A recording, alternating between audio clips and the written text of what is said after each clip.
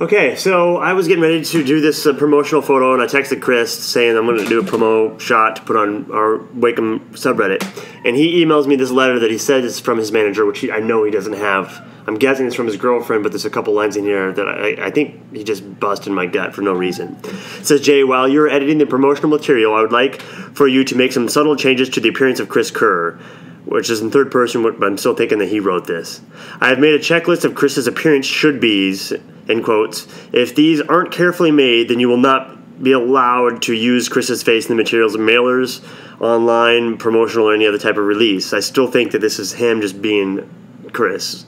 It's annoying, but that's alright. So Chris Kerr must appear taller than me in every picture or shot, which he is taller than me, so I don't know why he says that.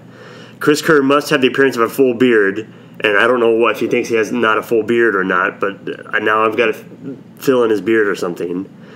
Chris Kerr must have the appearance of tan skin, which is stupid. Maybe because he went to Costa Rica, he feels like he has to be tan now or something.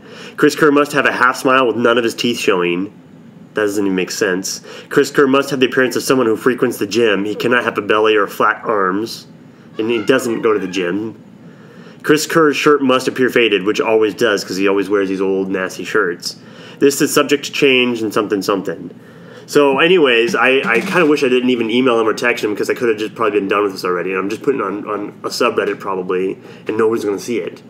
But this is now rules that I have to follow, so I don't even know why. So half of these rules don't really apply. Like, let's see, he's frequents the gym. It doesn't matter. He's got that Carhartt thing on. And then his shirt's faded already, but what I'm going to do is go ahead and make him look a little more tan, fill in his beard, just do some of these stupid things that he's asked. And then I can post it, and I don't know. I kind of don't think he actually can't do anything. Like, what's he going to say? But okay, so let's go ahead and make him a little darker. That'll look good. Okay, and then we'll go ahead and fill in his beard a little too. Let's do brush 38. Go ahead and do a couple clicks. That way it gets it's got the kind of bumps versus a smooth. So we'll fill in his beard.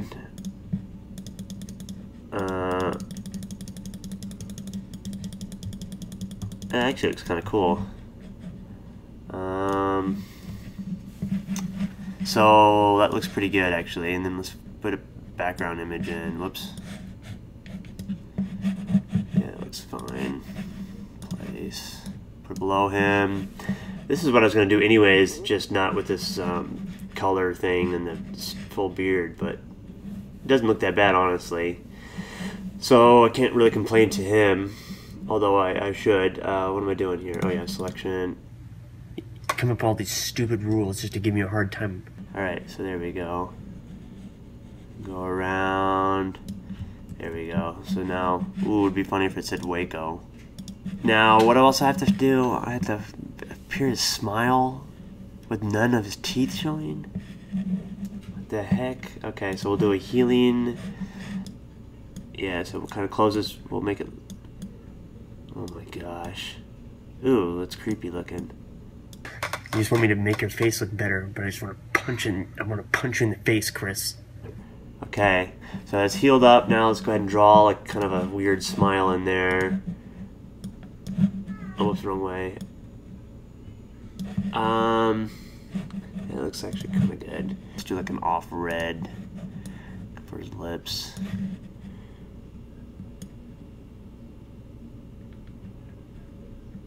Okay, so we've got his smile, we got his full beard.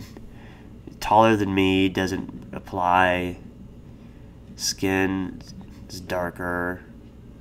Well, okay. Guess it's gonna have to work. So that's our episode. Just trying to make a promo thing with Chris's weird diva demands. Okay.